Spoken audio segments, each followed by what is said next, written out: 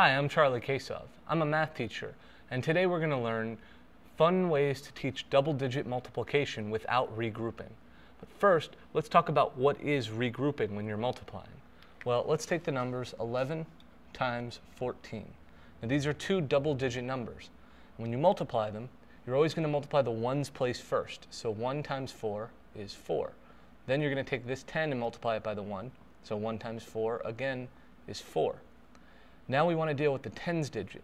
And what we have to do is we have to start one space over at the tens place. So 1 times 1 is 1, and 1 times 1 is 1.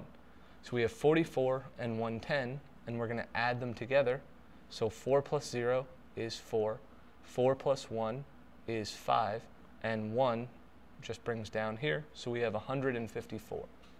Now, why was this a multiplication problem without regrouping? Because 1 times 4 is less than 10. So regrouping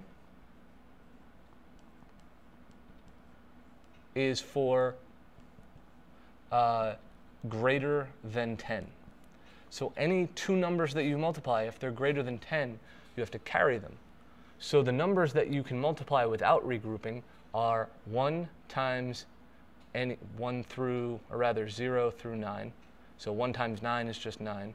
You can do 2 times 1 through, well, let's see, 2 times 5 is 10, so you'd have to regroup. So basically 2 times 1 through 4, 3 times 1 through 3, and 4 times 1 through 2, because 4 times 3 is 12. And then because we have the 1 over here, 1 through 5, you can do 6 times 1 and 7 times 1 and all that. So basically, you can have your kids remember 1 times 0 through 9, 2 times 1 through 4, 3 times 1 through 3, 4 times 1 through 2. It's kind of like a countdown, except there's no rocket ship. So I'm Charlie Kasov, and you just learned some fun ways to teach double-digit multiplication without regrouping for kids. Thanks a lot.